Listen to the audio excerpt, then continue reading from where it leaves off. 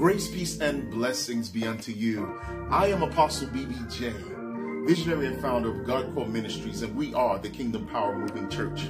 I want to share this marketplace ministry moment with you. The Bible says this in 2 Timothy chapter 3, verse 1. Know this, that in the last days, perilous times shall come. Surely we are living in perilous times. What are perilous times, Apostle? Perilous times are times of great danger, times that are full of risks, confusion, and great delusion. But the Bible lets us know that there's no other name given under heaven amongst men whereby we must be saved. For at the name of Jesus, every knee shall bow. I don't care how big of a star you are. I don't care how much money you got or what type of car you drive. I want to tell you something. Real stars shine because of the sun. Hallelujah. And I'm talking about the S-O-N. Matter of fact, people often say, Apostle, I'm going through this and I don't know how to come out. I feel stuck like Chuck. I always tell people, and I keep it 100, why be stuck on stupid when you could go forward in favor?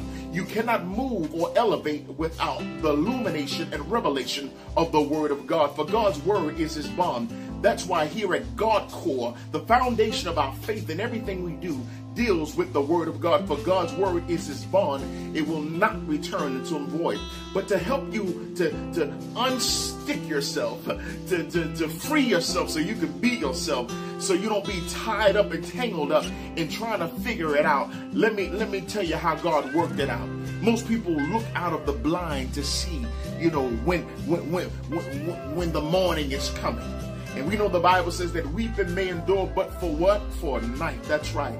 But what coming in, the joy is coming in the morning. That's right. And so what happens is, in order for you to identify your morning, you need to start lifting up the S-O-N. Don't be looking for the S-U-N, because it may be a different season in your life, and you may not see that S-U-N. But if you would worship and praise and lift and magnify the S-O-N, I'm talking about Jesus, the Son of the true and living God. I'm talking about the Elohim of Israel. I'm talking about the Elohim of Abraham, Isaac, and Jacob. I'm talking real talk here. I'm talking real ministry here. Because see, going to church and clapping your hand and jumping around and holding your phone and doing your two-step, that ain't going to help you deal with Monday morning when you got to go to work with them demons. Come on. That ain't going to help you Wednesday when you're worrying. Or it ain't going to help you on Friday when you're trying to cornrow your fingers, trying to figure out how you're going to work it out. But I want to tell you something. If you would just adopt an attitude of gratitude and be faithful and faithful to the things of God, not necessarily to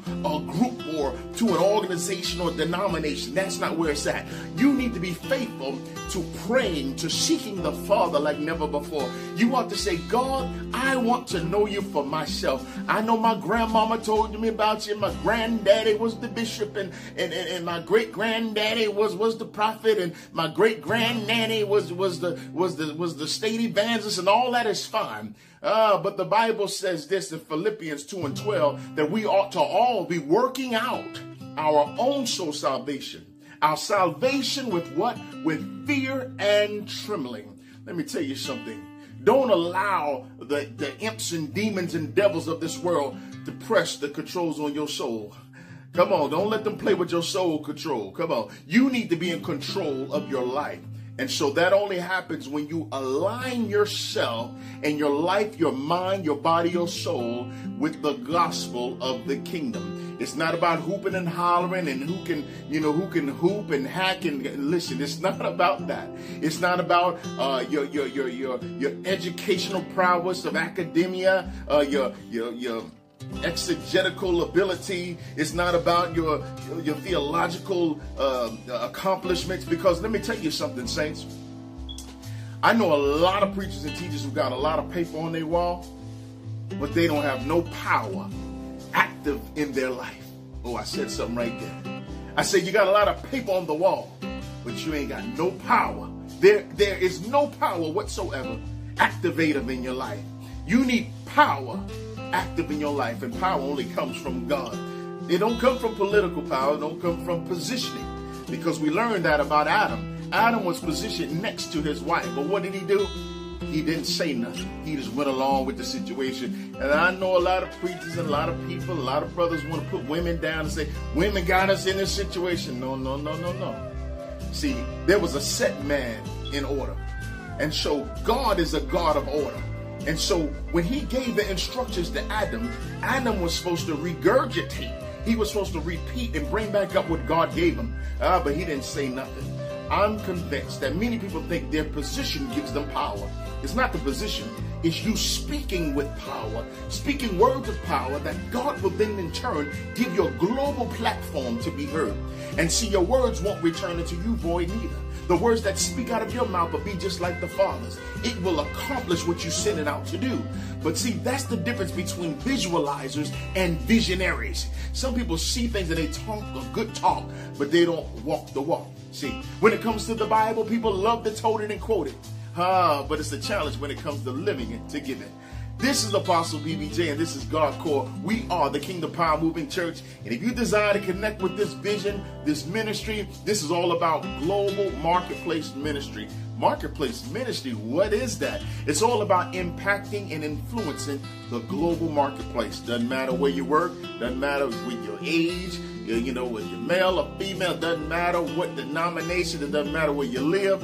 Let me tell you something.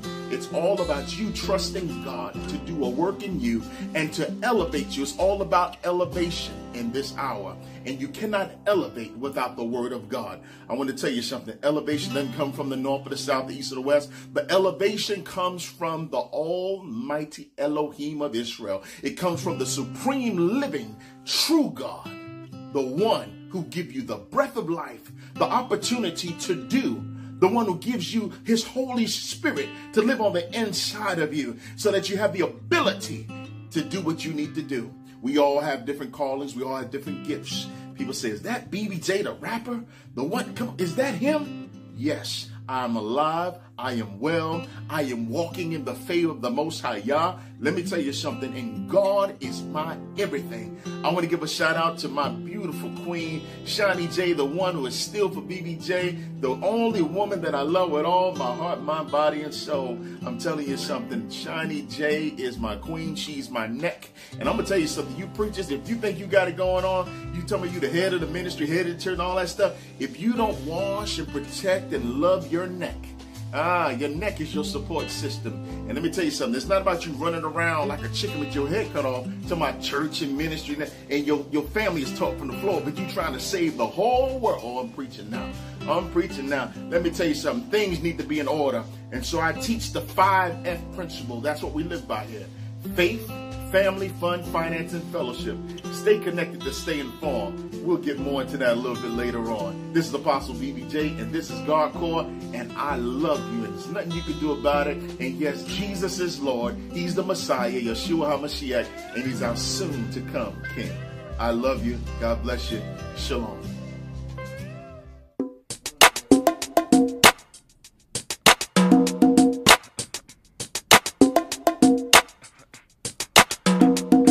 Hey yo, I was born to perform from the get-go, spitting rhymes to 3, the beats on my headphones. What you call a child prodigy, protege, raw, GODKORE, uncut like pure cocaine. Yeah, I know you wanna know my name up and my game up, and how a brother like B.B.Jay came up. Easy, dude.